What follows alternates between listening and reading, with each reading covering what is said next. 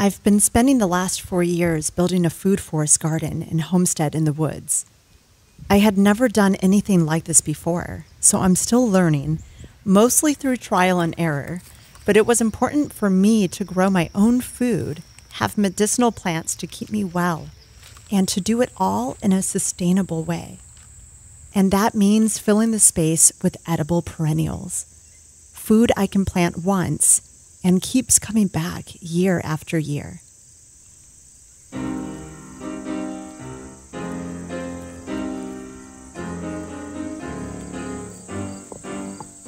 The weather has been changing, which has been nice because the mornings have been getting cooler, a sign that fall is almost here. Spring and fall are my favorite times of the year, those in-between seasons, between the two extremes of hot and cold, light and dark. They're transformational times, alchemical, where all the magic lies. It takes a lot of expansive energy during spring to build toward the intensity of growth and abundance that summer brings. And then in fall, all the energy begins to retract, go inward, and prepare the earth for its great sleep, a time of deep restoration. All play their role in the inhale and exhale that this planet takes with each cyclical breath year after year. As the garden begins to change and come to its end, it has me thinking about next year and the changes I want to make. And one of those changes is adding a lot more edible perennials. Since I started building my food forest, I've been filling it with perennial plants, but still leaving a lot of room for my annual vegetables like kale, broccoli, carrots, and beets. But after taking a foraging walk and learning more about the wild edible plants around me, I got inspired to add even more of these plants to my garden. I was blown away to learn that many of these wild plants contain more nutrients and minerals than a lot of the greens and veggies we commonly use in the kitchen. Many of our ancestors knew this, knew how to use the plants, which ones to pick and which ones to avoid, which plants grow during certain times of the year and why, and even the medicinal benefits the plants have on the body and mind. And even though I took some herbalism courses and have read books and studied some of these amazing plants, which is what inspired me to start making my own medicinal herbal tea blends, I realized that there's still so much more to learn. I just want to briefly interrupt this video to share how I keep my body and mind well, and my spirit lifted. I hand blend my own herbal teas, and I've been working with the plants, especially the medicinal ones, for quite some time now. I'm a firm believer that anything our bodies need can be found on this earth or within us. The plants have healing powers. And now you can find my teas on my website, thenakedgardener.us. One of my herbal blends, Beam Me Up, is great for boosting men's libido, balancing hormones, and treating erectile dysfunction. It includes some powerful herbs that are known to be nature's Viagra. There's another called Free Radical that I especially crafted to reduce free radicals in the body. Because we live in a world that is full of toxins, exposed to radiation from our devices, poor diets, smoking, and chronic stress, our bodies produce too many free radicals and can't handle the overload, which can damage our cells and DNA. This tea is great for counteracting that. My Cloud9 tea helps those with ADHD or depression, and I have other medicinal tea blends that reduce anxiety and relieves digestive issues. And since we are cyclical by nature, when the seasons change, I love making a special blend that supports us in that new season. Right now, it's my summer sun tea, one of my favorites. It keeps my body cool in the heat, keeps me hydrated, and is loaded with vitamins and antioxidants. So good for the body when the summer heat rises. I love brewing this one in the sun. I just add the plants and water to my tea infuser and keep it in a sunny place. The heat of the sun naturally heats and purifies the water, extracting all of the potent powers from the plants and gives it more sun-powered energy. So good for you. You can find all of my teas on my website, thenakedgardener.us. Thanks for your support. While it's nearly impossible to know everything about every plant on this planet, I figured it's a little less daunting to at least get to know the wild ones that are growing right here in my local area. So I started to do some research and see what perennial plants grow well here, the benefits they provide, and how they help the local environment. When building a food forest, you hope to develop a self-sustaining ecosystem that will provide you with food and plant wisdom and healing for years to come. So that's my goal.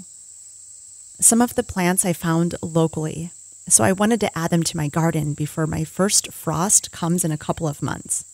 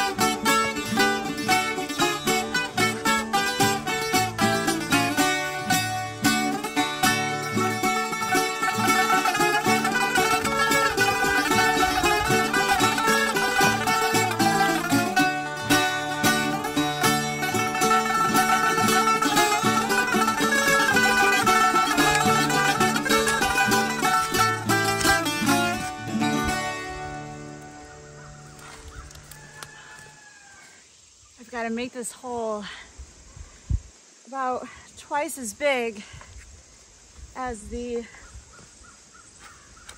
roots of this tree, so it can have enough space. And it's a pretty large tree already, so it's gonna take a while to dig this up.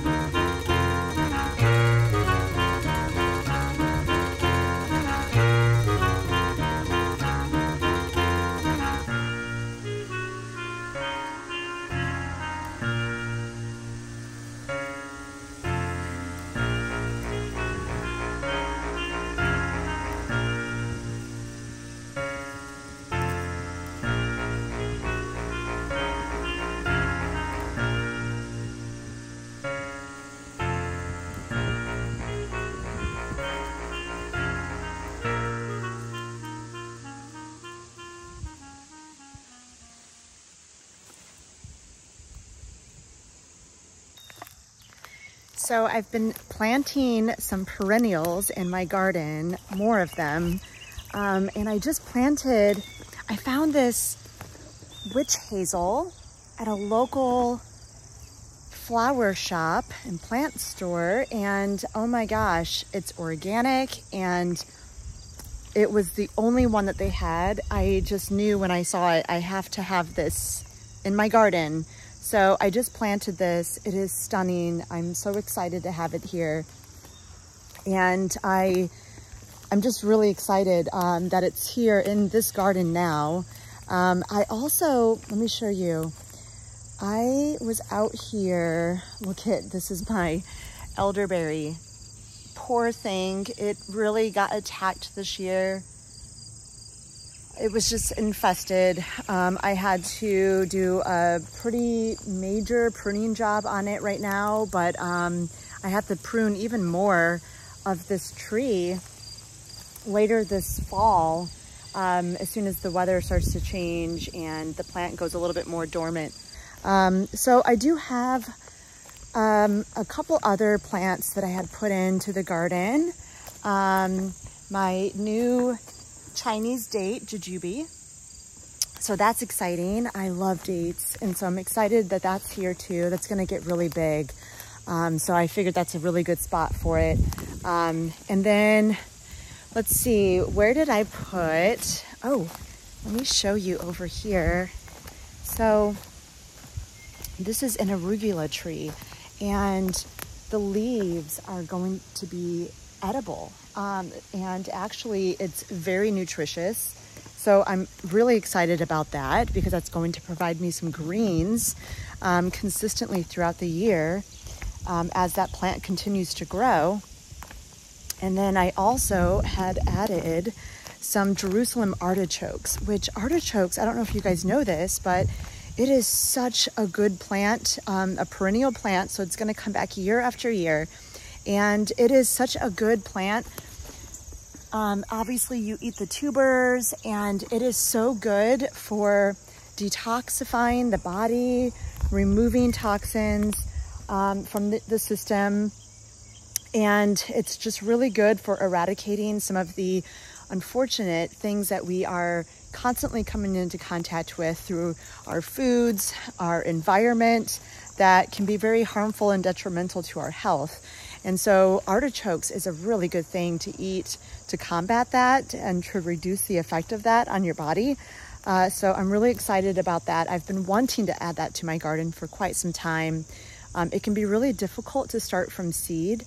And even though I didn't try it necessarily from seed, I actually got these starts from a local shop, again, grown organically, chemical-free. And as soon as I saw them, I just had to get them. So I'm really excited, and hopefully that's going to be a good spot for them in the garden. We'll see. And then I also added some chestnuts to the garden. So that's really cool. And I just planted some new seeds. I actually planted some, let's see, I planted bloodroot, which is something that I had seen on my walk through the forest, my foraging walk, and I had learned some more about bloodroot. So I'm really excited, and hopefully starting it from seed, you know, we'll see how it goes. I planted the seed. Hopefully it's going to work out, but I do have some more seeds if I need to start that indoors and transplant. So we'll see how that goes. But I also had planted some other seeds too, like wild leeks. So I'm excited about that being added to the garden too. I figured that this would be a good spot for it.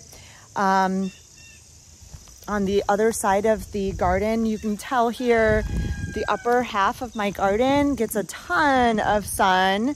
The other half can be a little bit more shaded.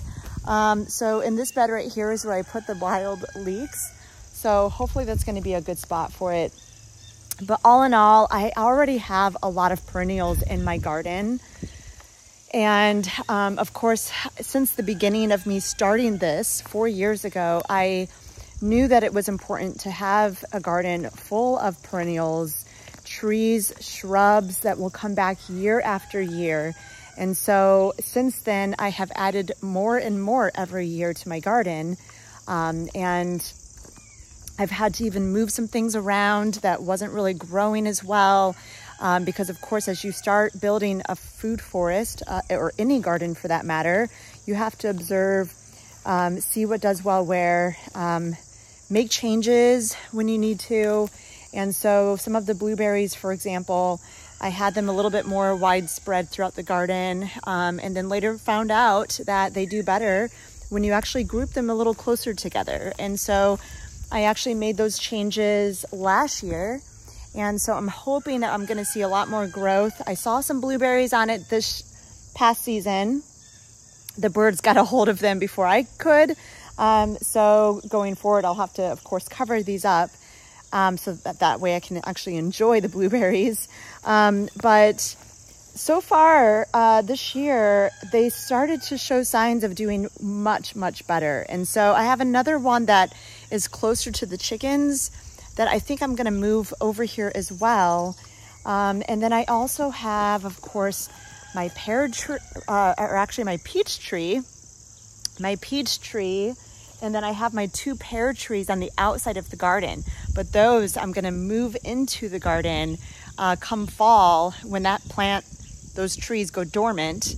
That's the safest time to actually move those. And so I'm going to move them in the garden into these sunny locations, because over there, even though it gets a little bit of sun, not nearly as much as it needs, especially for a fruit tree like that. So I'm going to move those into the garden later this season. And so those will have a much better chance of growing bigger, better, stronger, and start producing some fruit for us, because this peach tree already produced a peach, my first peach of the season of this tree ever.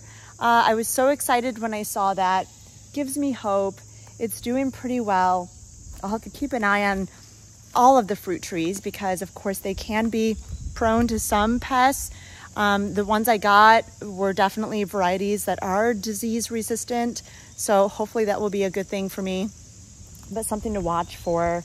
And I have things like evening primrose as well. So gooseberry, I actually had added those last year to my garden. The raspberry, I have black-cap raspberries.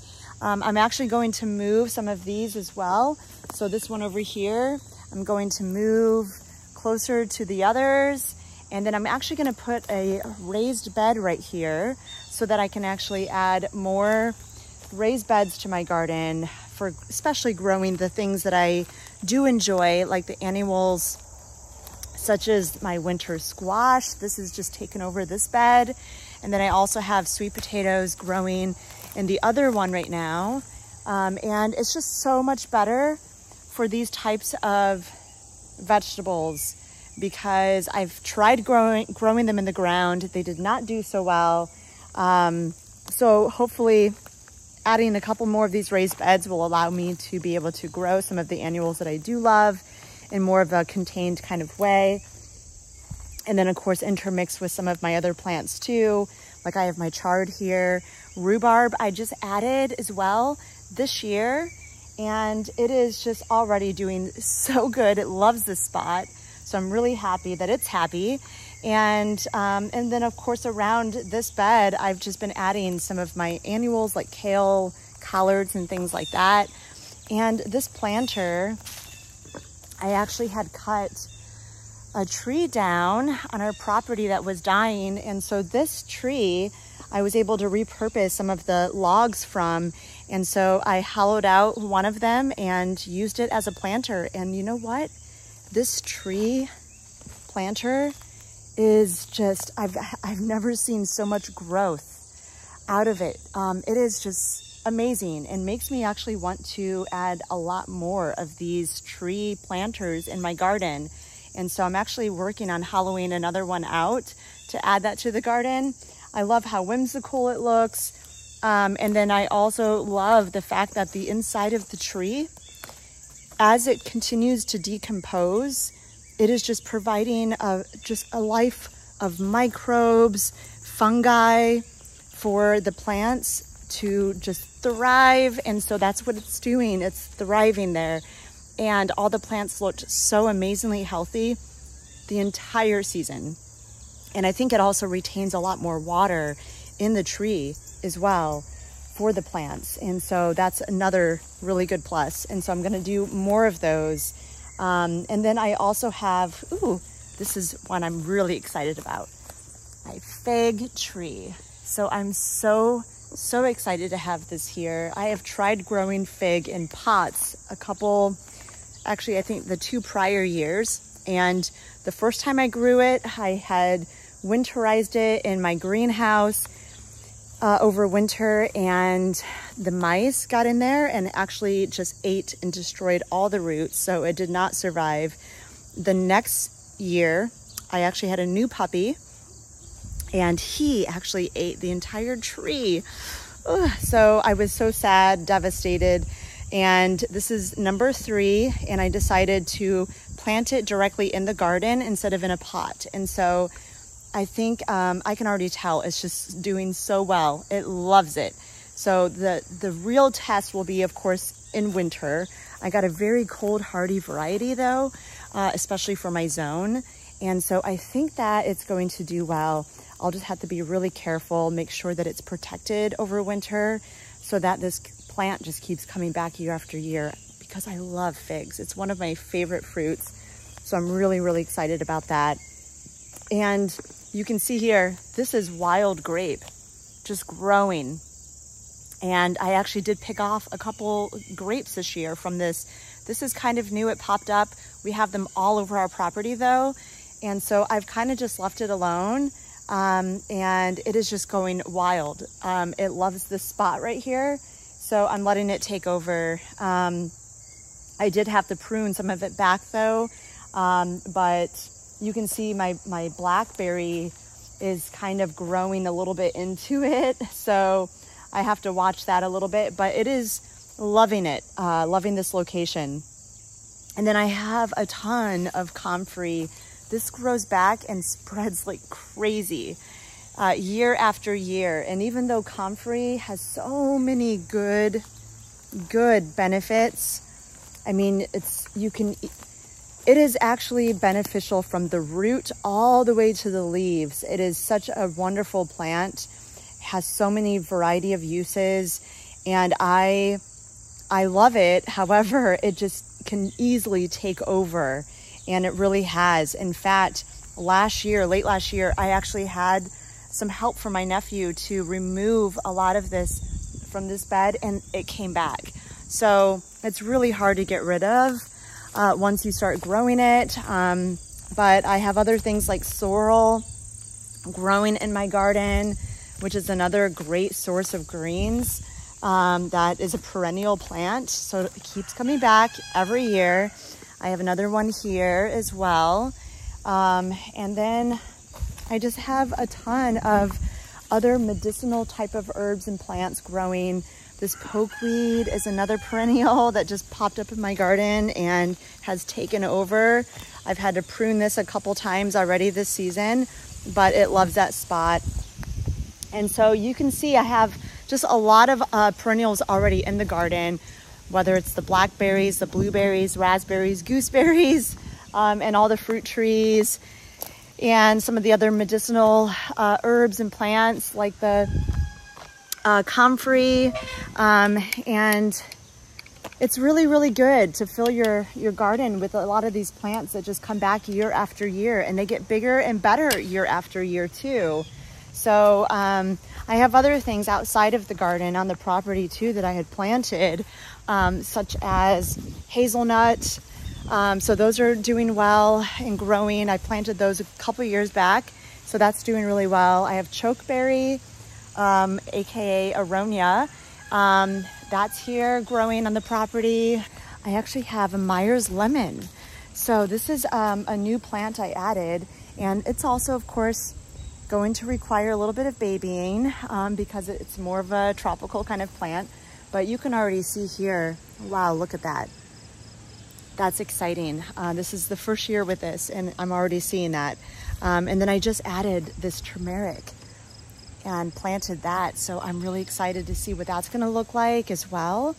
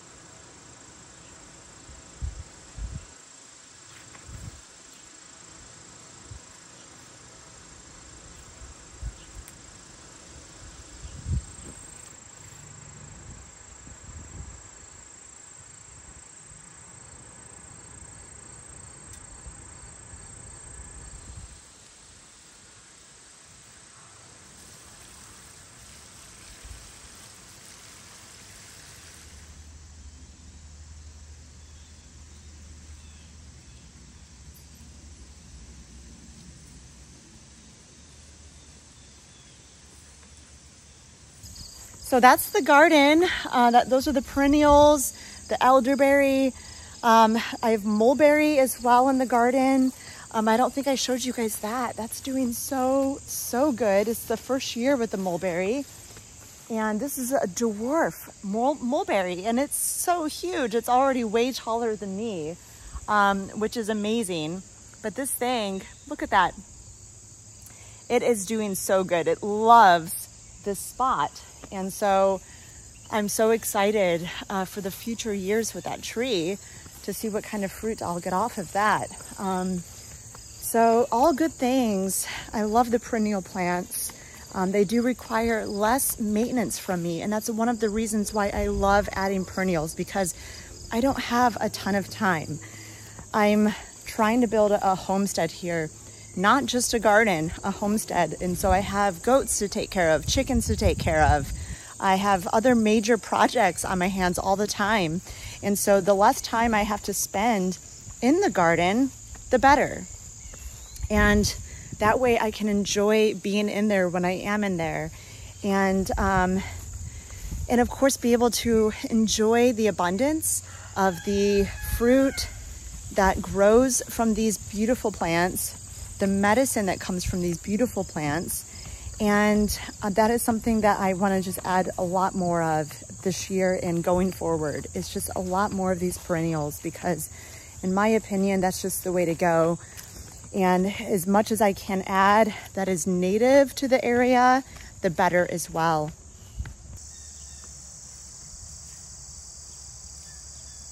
Learning more about wild plants and taking many walks through the woods makes me wonder if humans were actually meant to be nomadic and not the stationary beings we've become. When you walk through a forest and see it full of life with no help by humans to make that happen, you can see the magic and intelligence of nature. And the deer and other creatures who eat from these plants to stay alive, leaving no trace of destruction, no signs that they were even there to begin with. Much of the plant still intact, as though no one ate anything off of it.